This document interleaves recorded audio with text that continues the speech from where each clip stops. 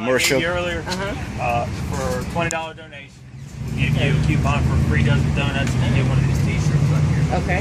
Or if you want to, if you're thinking of wintertime, one of these beanies. Okay. No, I wear T-shirts more than beanies. All right. So this, what do y'all do? All the money goes to Special Olympics. Yes, the Special Olympic athletes in South Carolina, basically in Lacey County. Yeah.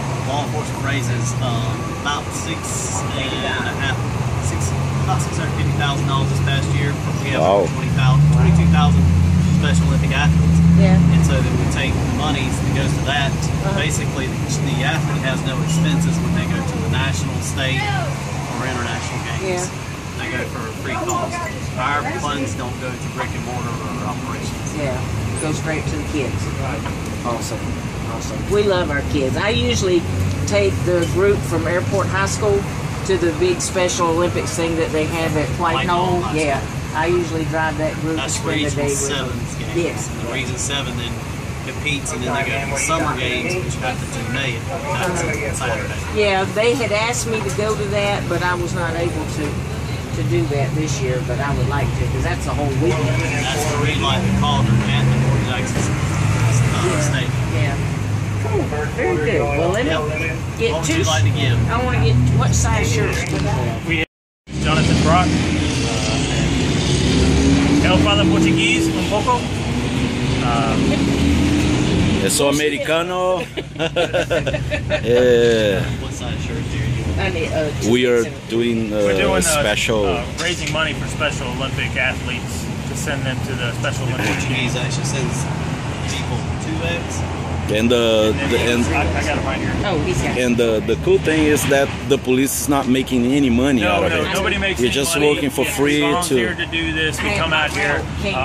All the money goes directly to support the athletes themselves. That way they free room and board while they're up there. The travel, everything's free of charge for the athletes to be out there. It's an awesome deal. That's awesome. Yeah, absolutely. We don't have that in Brazil, like this type of thing. Right. No. Well, we don't only do just this. There's a lot of, and Sergeant Barrett can explain a lot more about what the Sheriff's Department is a part of and how they partner with the Special Olympics. We do Cops on Tops of donut shops, Cops in Calabash, or Calabash and Cops. Yeah, we didn't go to the donuts on the top. The well, cops this on the is top. the Cops on top. They're just not on top. Oh, okay. Yes. Yeah. We don't have enough manpower here today to do that. And do this. Yeah. But we do a lot of fundraising as a department to go towards the Special Olympics. Not just Lexington County, That's but awesome. the Department of Public Safety. You'll see on the back of the shirts. I said they support our kids. It shows Rock Hill Police Department, State Transport Police, Greenville County, so FOP, Mount Pleasant, Department of Public Safety. So all of our partners, and obviously you know the Publix is a huge sponsor of sponsor. That's Cafes where we do Cops in Calabash, where we actually serve the people when they come in and act like waiters. And then, I don't know, act like waiters, because there's no way can we compare and do this speed and remember everything they remember. Yeah, that's very cool. Yeah. Now if you want to say like, okay, brasileiros. Okay.